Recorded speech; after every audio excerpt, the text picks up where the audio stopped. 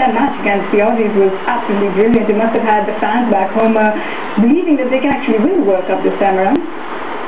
Good afternoon, Mayanti. Well, it was an exceptional game, I think, against the Aussies, and well, I think Germany proved the point that even with a young team, you can actually beat other sides and actually prove that you are ready for the World Cup, and the team did really, really well for that game, and I hope they continue with that against Serbia tonight.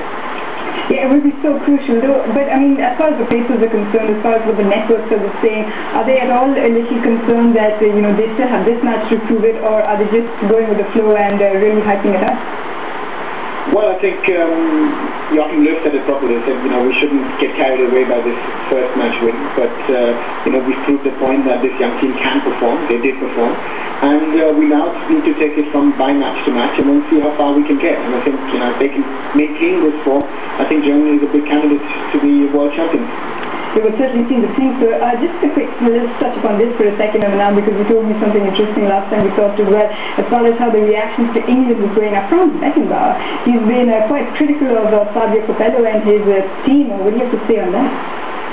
I would agree with Franz on that point in regard to the first match. I think, with that kind of talent available, you should play a different kind of football.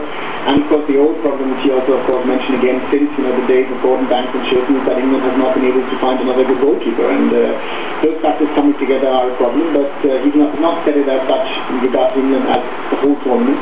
He talked about the first match. And I think as well, Capello made a few mistakes, and that's why England couldn't beat the USA.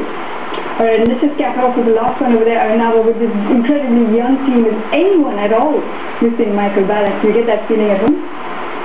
At the moment, no, but I think as the tournament will go on, I think his experience would be very useful for the team, and especially in a match against Serbia tonight, which can be a tricky side.